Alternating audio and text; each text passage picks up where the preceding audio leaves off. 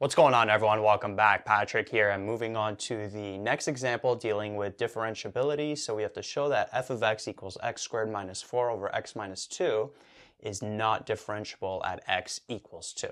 Now, I want to give a heads up that this is going to be one of two examples in this video. I'm going to use this function here in this example and also in another one that's going to be a little bit different, but still a differentiability type of question.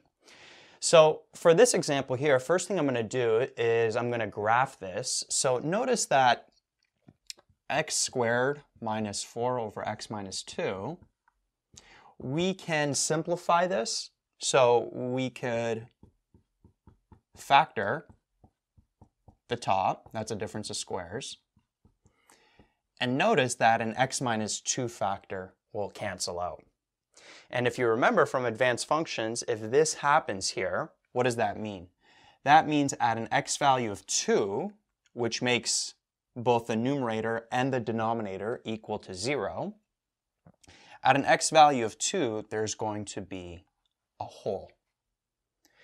And so basically this function here is the line x plus 2, which is the factor that's remaining, that has a hole at an x value of 2. So if we graph this, I'm going to write out the line over here, x plus 2, and then there's a hole at x is equal to 2. So the line x plus 2, it looks like this, and then at this x value of 2, there's a hole there. And then what's the y value of that hole? Well, we could plug in this 2 for this remaining line function. So 2 plus 2 is 4. So at the coordinate 2 and 4, there is a hole right there. So notice that this function is discontinuous at this x value of 2.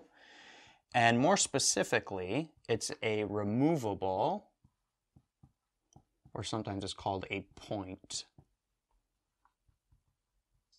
discontinuity. Okay, so because it's discontinuous at this x value of 2, it's kind of obvious that it's not going to be differentiable at this x value of 2. But if we were to show it with more work, we would write out the derivative, or the definition of a derivative, which is limit as h approaches 0 of f of a plus h minus f of a all over h. So this is the derivative of a function at an x value of a. So the a value in this case is 2, and then this is the function. So we'll have the limit as h approaches 0 of f of 2 plus h minus f of 2 all over h. What's going to happen here? Notice that f of 2 plus h, we could plug in.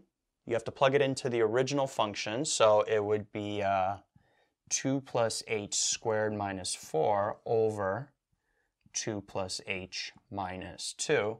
But the problem is notice f of 2, we can't plug into here. It's undefined because there's a hole there. It's going to make the numerator and the denominator equal to 0.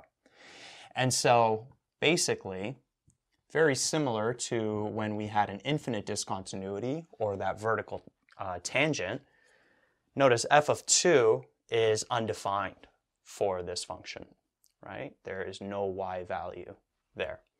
And so what that means is that this limit just overall is undefined.